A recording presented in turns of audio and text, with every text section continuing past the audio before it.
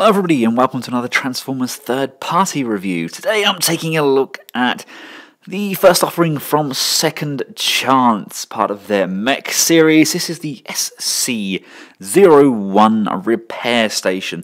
This is basically the trailer which is designed to go with the Hasbro or Takara Evasion mode Optimus Prime. The box is the same on both sides, and on the bottom of the box it tells us where we can apply the stickers. This is aimed at ages 10 plus.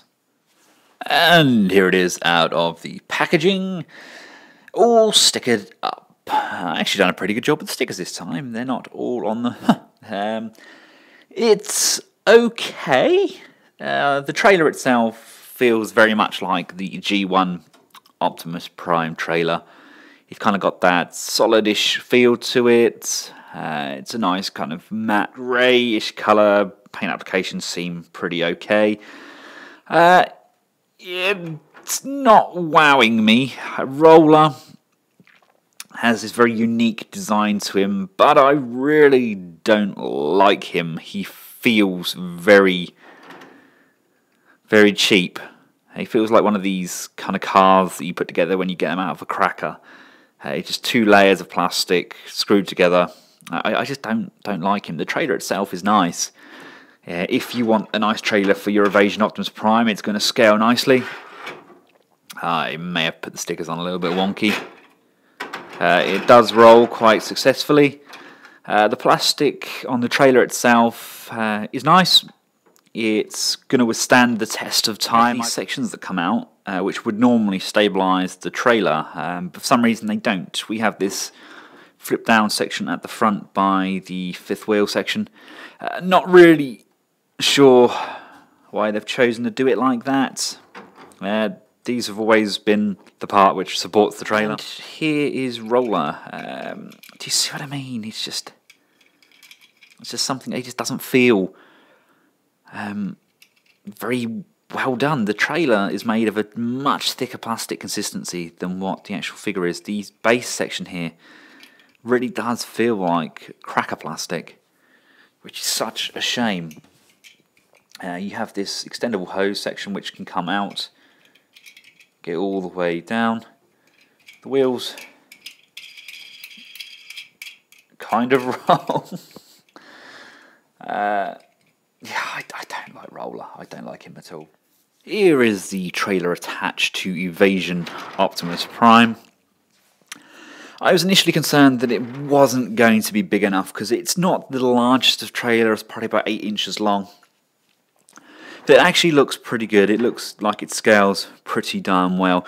The actual connection itself could be better. It's just these two tabs here, and they basically rest in these two holes at the back here. There's nothing to secure that firmly into place. It literally just rests alongside.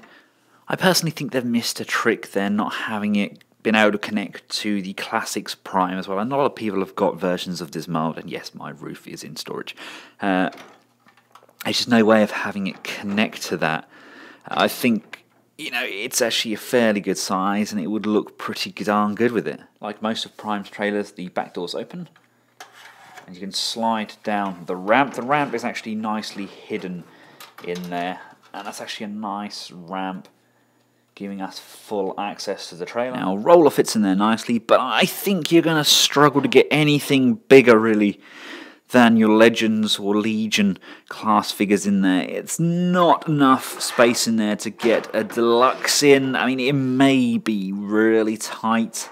There's just not really a great deal of space. Now, this is pretty much where the trailer kind of reprises itself and where it really works. Being that kind of repair base station for Optimus, you get like this little laser thing that comes for Roller as well. It's actually the best bit about Roller. I should give him credit. He's designed nicely. It's just a very thin plastic. I do like this little laser bit which can just shoot up, and he's kind of repairing Optimus's chest. We've got a lot of articulation here in the actual repair section which comes down. It's a nice, sleek design. It's different. It's not the same as what we've been getting with the G1. It's not even remotely trying to be that G1 representation. We do have the claw section that comes down. It's hinged here, and also again at the top here. We've got these nice piped sections up the back here. And detail-wise, inside the trailer, it's actually pretty nice. It looks very Cybertronian in there. It's very futuristic with cogs and gears. And we do have two different shades of plastic on the inside there. Not entirely sure why they've gone for that approach. I think it's just because it's a thicker plastic on the base there. But yes, the trailer as a repair base station, it actually works pretty well. And it works quite nicely with your other figures as well. Basically, if your figures of a kind of a Voyager scale down through to the deluxe, then this station's going to work quite nicely as part of a display piece. I actually think it works a lot better as a repair bay than it does as the trailer. Even Roller can play his part, and it does make me feel a lot happier about the purchase.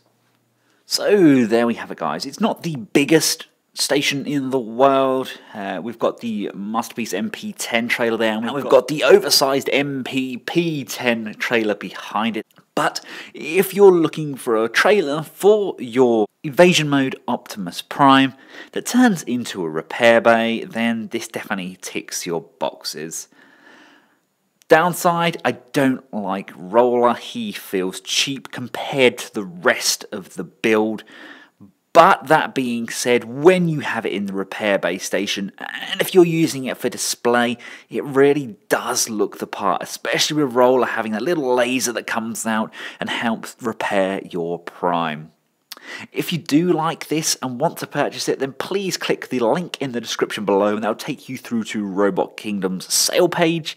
And until next time, from myself and the SC-01 repair station, my second chance, goodbye.